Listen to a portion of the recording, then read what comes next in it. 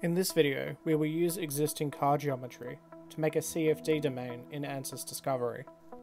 The end result of this video is shown here, where we have the fluid volume ready to be exported to the solver. Hi everyone, I'm now going to take over from Errol's presentation. I'm going to show you a little bit on how to actually set up your simulations and how to run them. Alright, so the program that we're currently in now is called Ansys Discovery. Essentially, it is a all-in-one program for running CFD and FEA. In a sense, it means that you can set up the geometry, the mesh, the solve, and the post-processing all in one go. Discovery is also a little bit unique in the fact that it has two different solvers. It has a GPU-based solver and a CPU-based solver. I'll go into the pros and cons of each solver a little bit later. Alright, now what you want to do is just open up your geometry. So I have a pre-made geometry here. It's in space claim format, but you can import pretty much any CAD geometry format into here and it'll work just fine. So you just drag it in. Alright, cool. Now we're currently in the Explore tab. So to navigate Ansys Discovery, essentially you just need to switch between these different tabs here. So as I mentioned before, the different solvers, Explore is using the GPU solver and Refine uses the CPU solver. And if you go all the way down, you go to Model, which is how you modify the CAD geometry.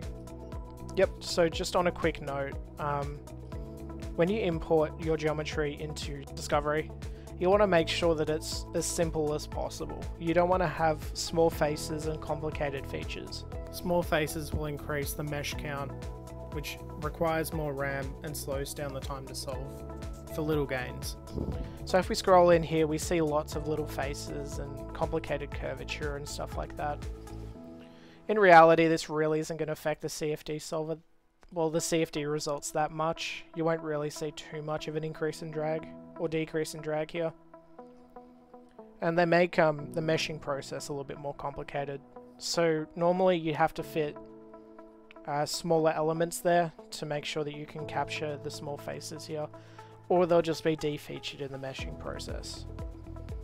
Not to say that having these faces is necessarily a bad thing. They can still be resolved using using Discovery. The mesher will still handle it fine. You'll just notice some defeaturing there. It's easier just to remove them during CAD. Alright, now let's create our air domain around the car. So with CFD, you want to make sure that you're modeling the air around the car, not explicitly the car itself. So to do this, all you really need to do is go to Prepare and then hit Enclosure. And this is a really quick and easy way to create an outer domain around a body. Just make sure that you select all of the bodies that are going to be inside the domain. There's no reason that you need to have everything combined, but it is easier, so you don't need to click each individual body. And then you can just click the tick here, Complete, and that'll just make our enclosure for us. And if we go back to Design, Select, or you can just press Escape and that'll clear the function that you currently have. So if we go to Pull, hit Escape, and it just removes it. So we can see in our tree here that we have our bodies still involved in the simulation. So what we want to do is just hide each one, and then we want to exclude it from simulation. So currently it has been excluded from simulation, but if it hasn't been, all you need to do is hover over it, and if it says exclude from simulation, click it to make sure that the body is not factored in during the solving or the meshing process. Alright, now that we've created our air domain, we want to make sure that it's big enough to resolve the flow features of the car. So if we look at it, we may want to bring this front one a little bit more forward, just so we're capturing the pressure gradients around the nose here, because we'll expect to see a really high pressure near the nose. And we want to drag the back of the domain out just so we capture the wake behind the car. We want to make sure that we resolve the entirety of the wake before the domain ends. Generally speaking, you want the inlet to be about one car length in front, and the outlet is usually about 2 to 3 car lengths behind. Normally you want to just resolve the flow, and the region where the flow is uniform is where you want to place your inlets and outlets. So if you have a look at the pressure gradient in the front of the car, or you have a look at the wake at the back of the car, you fully want to resolve these features until they're uniform. And now we want to move the ground all the way up to the wheels. So what you'd expect to do is just move the ground up to the first contact with the wheels. However, if you were to do this, you'll find that you will get very sharp elements, and they will essentially cause problems with the solver and the mesher. So you will see a decrease in accuracy due to these sharp or skewed elements.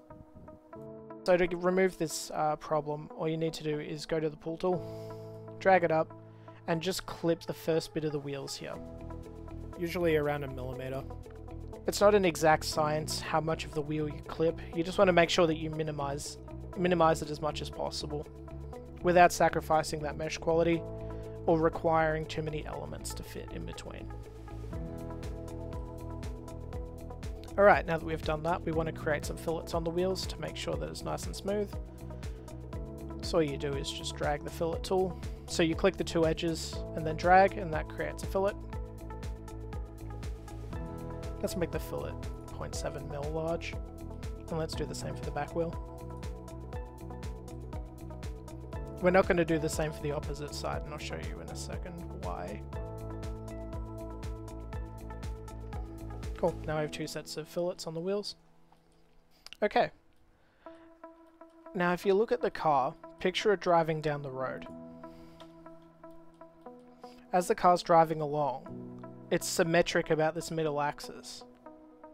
So in CFD, we can cut the car in half and only take 1/2 of the geometry and still get the same result, because we expect to see that the flow around the car is symmetric. However, if the car is turning, you no longer have that symmetry axis, so you'd have to consider the entirety of the car. And the reason that if it's driving straight and it can be symmetric, so if we cut it in half, we reduce the amount of time it's going to take to solve, because you're only essentially resolving half the car. Alright, so to split the domain in half, all you need to do, select one of the edges, select one of the faces there, select another face, and then just hit plane. And that will put a plane in between these 2 faces. And then go up to split body, select your fluid domain, select the plane as the cutter, and then select the body that you want to remove. Cool, and you can also delete your plane. It just removes some of the clutter. And there we go, we've set up the geometry for a CFD solve.